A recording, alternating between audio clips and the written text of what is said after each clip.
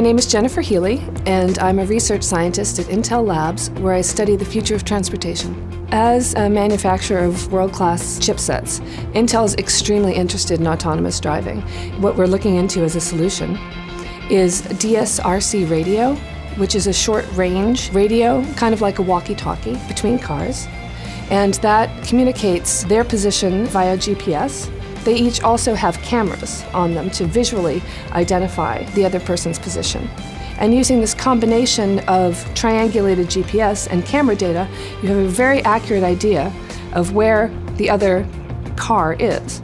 And right now we're testing out that theory at the National Taiwan University, where we have several robot cars that are all wired up with DSRC radio.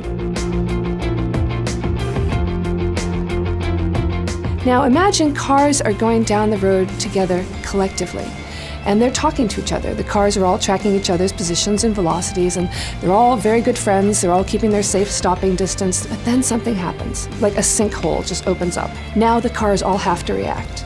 And that's the idea, that cars could be communicating with each other in a group. They could decide, well, you know, your car really has the best brakes, you could stop the fastest, your car has the best acceleration, you could get out of the way, and they can make sort of a collective plan about how to move out of the way. And so that's M to M, machine to machine sensing. So that would be my car communicating to your car. I'm going this fast, I'd like to turn left, I'm here.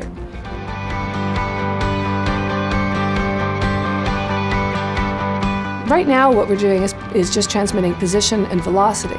But as we move towards the future, we're looking towards transmitting information about driver state, information about the abilities of the cars, and information about the intended routes of the cars. It's my personal belief that once these sensing systems get to a certain level, we won't have to design cars to crash. What happens when crashes don't happen? I mean, that's the dream. Intel is very committed to a better future for everyone. And through computation, we can make this happen. I think this has the potential to completely transform transportation.